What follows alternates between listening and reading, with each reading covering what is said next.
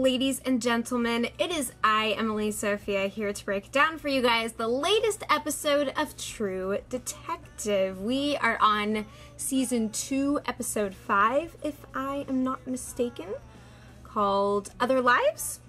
So, spoiler alert before I dive into the mad thick of things, as I shall be bearing all in this review. So many things happen in this episode that I think it warrants a pretty good overview, which I'm going to attempt to supply for you guys along with my reactions and analyses intertwined. So, let's dig right into this business. So we notice first and foremost that there is a bit of a time jump from the Vinci Massacre. Of course, the very first scene in the episode shows a little bit, I don't know why I put a little bit of a break in the middle of that word, but a little bit of the tragic aftermath of, and I'm glad that they are in fact calling it a massacre, because anything less would not have sufficed for what we witnessed there. But that is, of course, kind of framed in the context of a news report, and we see that all of the characters are in very disparate places. The case having closed, actually. The case revolving around Ben Casper. So this puts us in a very interesting place. And we get to see a lot of fascinating changes take place for our characters. And I think that my favorite aspect of this episode was the fact that our detectives got to become, put on your shades, true detectives. And yeah, I found that to be a particularly exciting change of pace. And I did suspect that they were going to find some way to bring closure to what was unfolding, but that all of our characters were going to end up coming back to the case with a vengeance. In this case, they are, they're on the side of the state attorney, who has reopened things on the down low, and so now they're all working disparate sides of the investigation that hadn't really been touched previously or had been left behind in the aftermath with the Mexican gang. So I am going to go through character by character and talk about everything that we got to witness, and then include whatever other thoughts I can, just to attempt to pin down the details. But I like this episode a lot. And I can tell that they are stepping up the action and the intrigue in a way that is making me very excited for the final 3 episodes. I hope that you guys found them to be rewarding too. So first of all, I'm going to talk about what happened with Annie. I did take some notes during this episode, so if you see me looking into the distance, it's not because I don't love you and want to hold your wonderful gaze, but because I'm trying to keep track of all the details and be a true detective.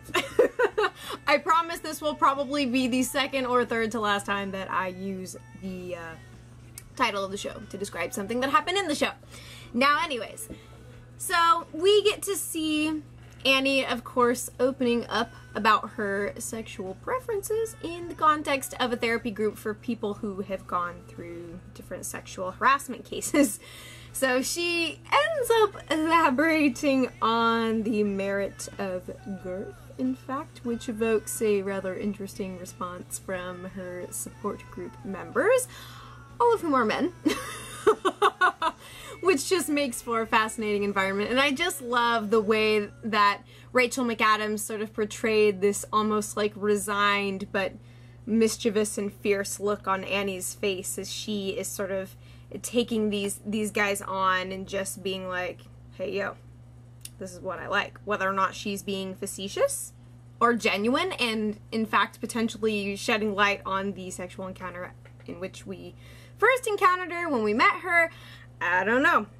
But yeah, this was the inevitable outcome, of course, of the case that was made against her in the previous episode. So she is working through that and unfortunately is, as a result, stuck in evidence. But yeah, so we see later that Annie is actually still investigating the case of the missing girl from back in the first episode too.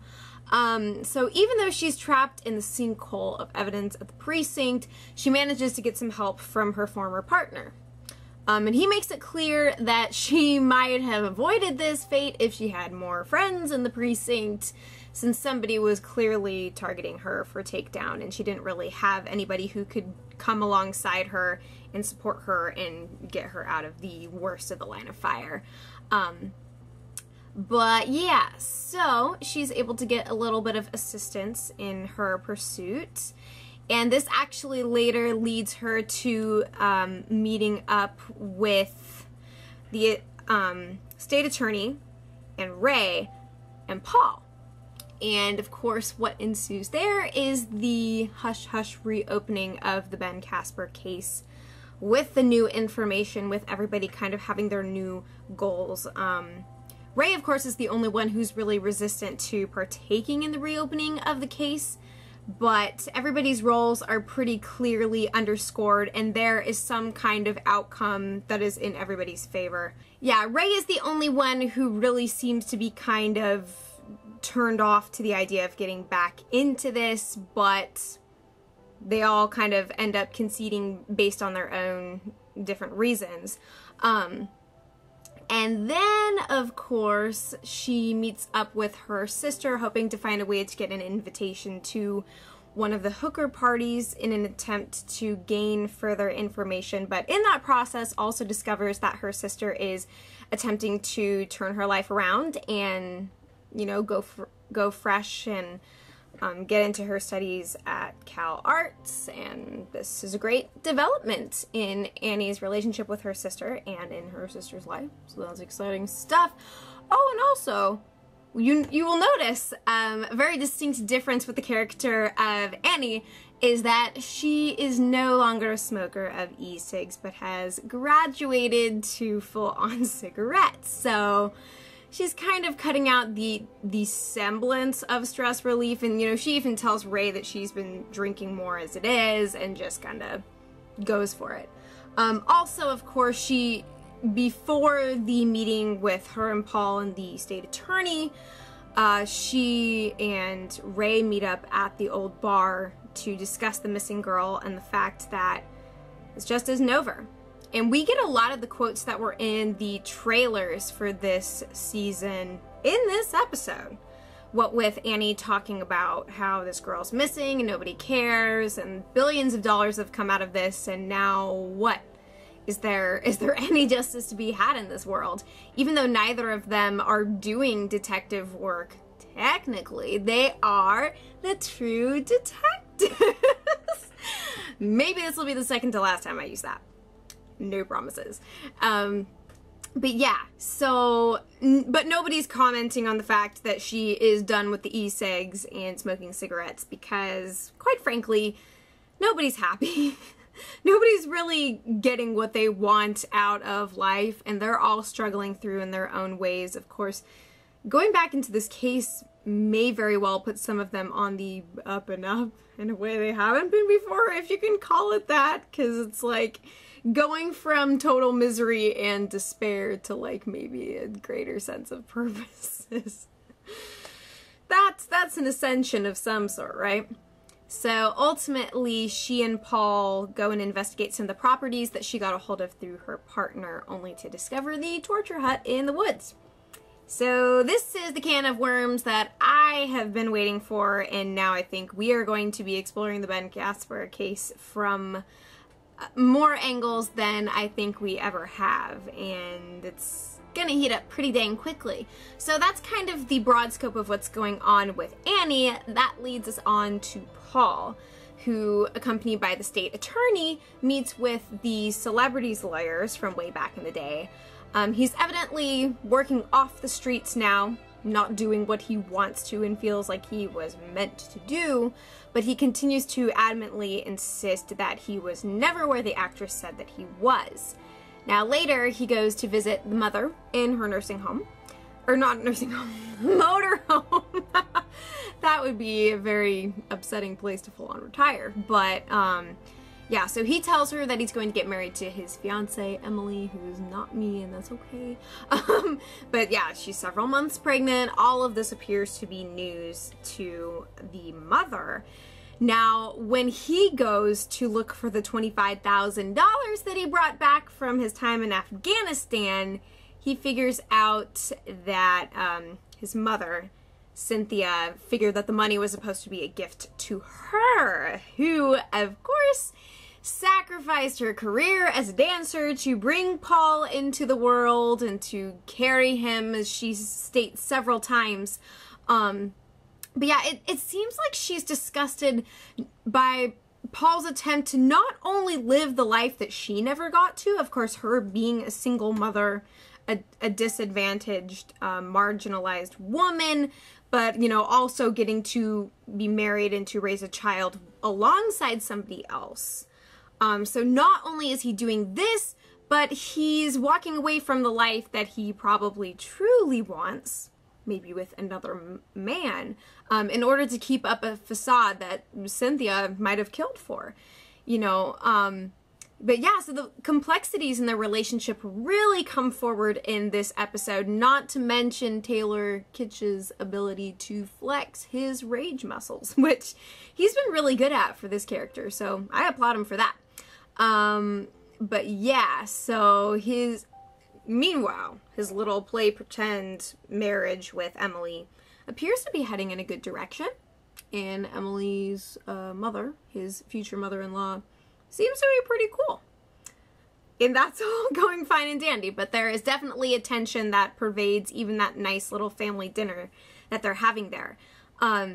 So yeah, later on, of course, we get to the point where Paul meets up with the other true detectives and reveals that, yeah, he wants to get in on this. He's not happy with where he has been placed, and he is still insisting that he did not do what he did with the celebrity and continues to complicate his career. So this is a chance for him to continue to do something that is of worth and, you know, take his mind off of the domestic, relational, sexual identity struggles that are going on the home front. And yeah, so he investigates Casper's jewels, although he finds out that Dixon already beat him to the punch, and then joins Annie on a trip through the woods to find the torture hut of unpleasantness. So, whew, that is what's happening with Paul. Like I said, I think that getting to see the dynamic with his mother was really interesting, and seeing all the different shades of their relationship and where exactly the source of their tension comes from. Why it is that Cynthia is so outraged towards Paul for doing what he's doing. It is very multivalent and works in a lot of different directions. So I'm glad that we kind of got to explore that and that side of him a little bit more. And it makes sense that he would want to be a part of the rekindled Casper case, because it's something that makes sense to him. In the midst of so much that doesn't make sense, finally he gets to do something that's like, yeah, I understand this, I get this, I'm gonna go for it. Now, this brings us to Frank, and of course, Ray is going to be saved for last. So we catch Frank at the very beginning of the episode. He's watching some news coverage about the aftermath of the Vinci murder, which has led to the quote-unquote closure of the case with the Mexican gangs, and it's bolstered apparently the political campaign of the Attorney General, Vince Masuka from Dexter, who's now running for governor. And then he also hears that they're going to be breaking ground for a new rail line development and yada yada yada. So then later at one of his bars, he's confronted by a potential partner who he ends up quickly dismissing, and then later goes on to have a little chatty chat with the mayor and talk about the poker room, where certain people are now being moved as part of his latest operations. So while at one of his new joints, since Santos has been way out of the picture since he lost some teeth, I'm assuming he's probably going in for some good old dental work and taking a nice vacation, but he ends up having a bit of a breakdown with his wife Jordan, who has found out, of course, about the prostitution that's going on in Frank's poker room, and she's adamant that she not merely becomes some sleazy gangster's wife, which Frank attempts to shoot down. He's like, oh, I don't like that, you know, I'm not a gangster, like, this is just the way that things have to be. And I think that that makes a lot of sense. I don't see Frank personally as a gangster of any sort. He's a man who is kind of like he describes, making do. To what level of success remains yet to be seen. I anticipate a possibly tragic ending for him, but I don't know, man. A lot can change. And then also she reveals that she cannot have the child that Frank so desperately wanted to have before he started dipping back into the drug moving scene and the clubs and the girls and all that stuff. So she comes clean about her medical appointments, all of which seem to point to infertility, but in the same vein, she pushes even further for going for adoption with them.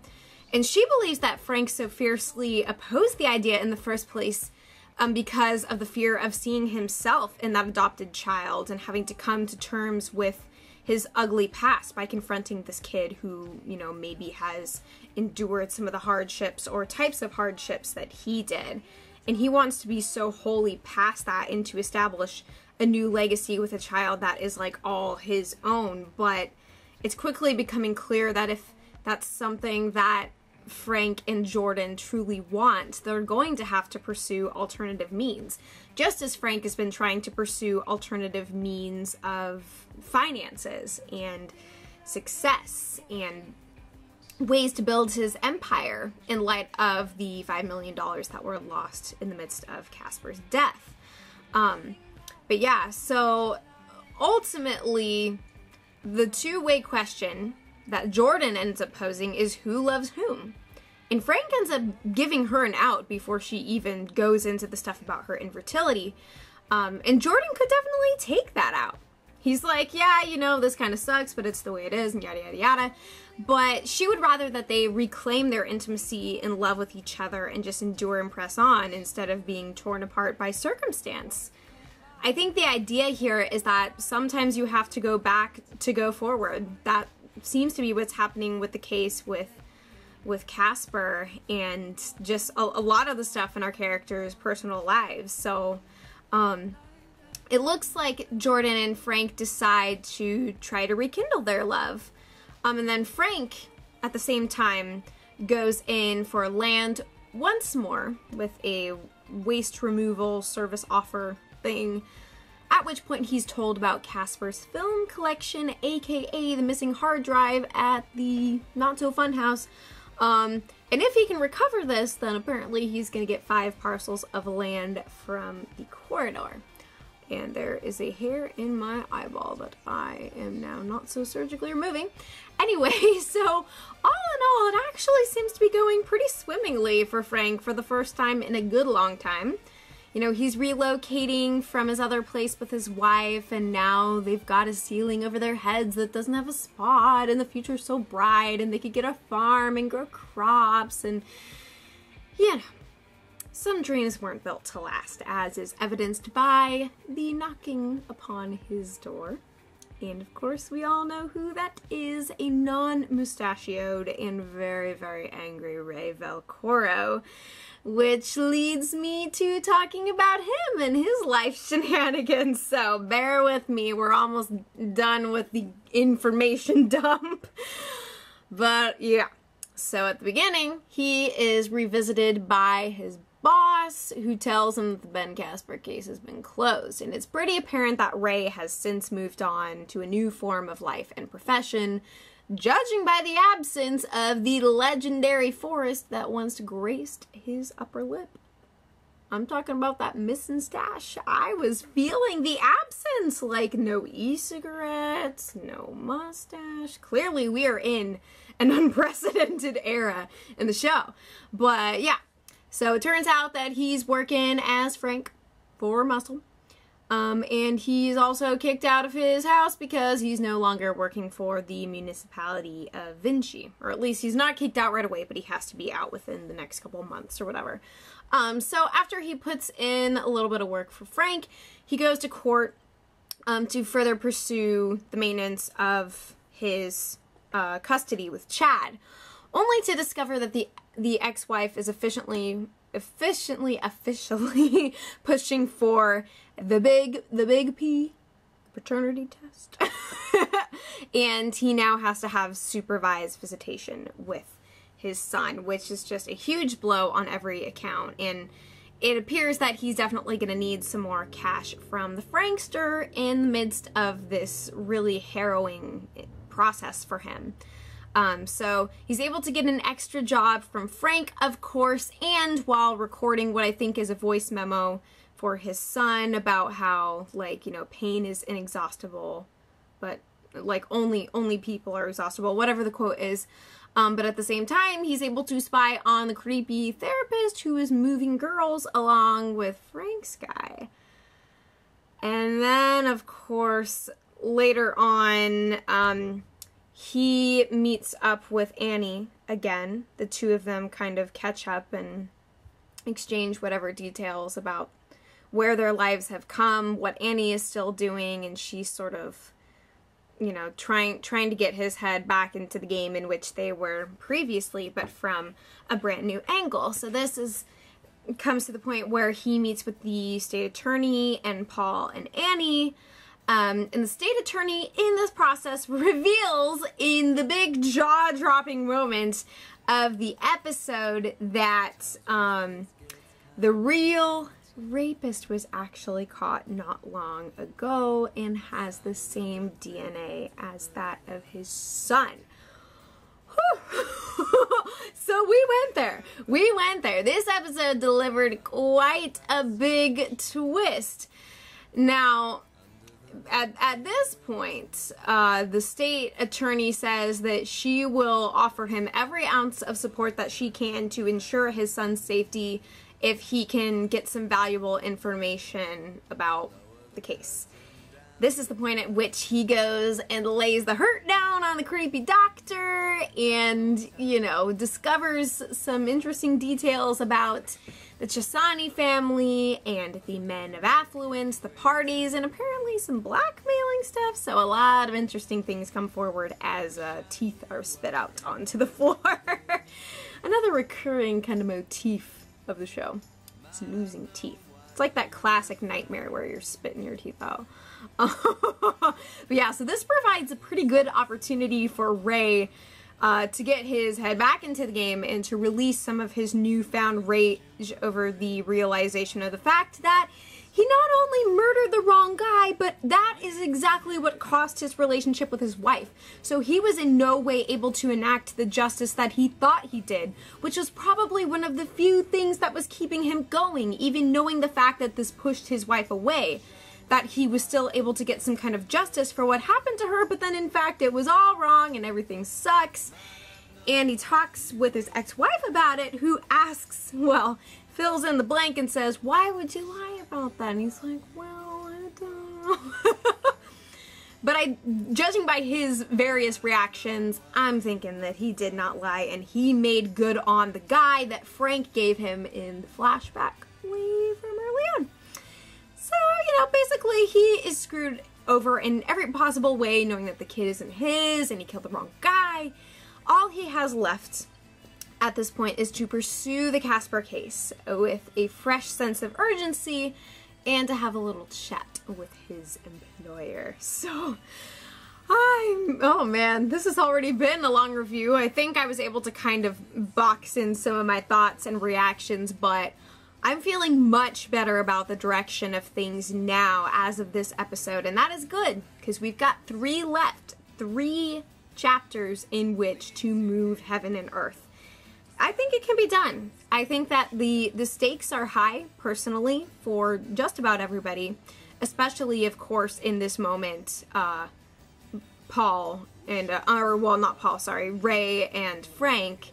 Paul and Annie are in their own kind of sticky situation, but yeah, in general, it's like the show has kind of rebooted itself, and we are back into the game in a way that we have not been before, mostly because of the way that things went down with Vinci and the state and like the corruption investigation, and now everybody's sort of reaping the spoils on the outside, but there is a much darker heart of this thing that is going to be discovered. So yeah, that's the gist of it. That is the crumbling of the cookie of the true detective. So thank you guys so much for watching my review, and as always, oh yes, by the way, watch my new Hannibal review, especially if you have been watching the show, and even if you've just seen the movie Hannibal, because interesting stuff happened in the show this week. But yeah, so as always, I shall be back before you know it.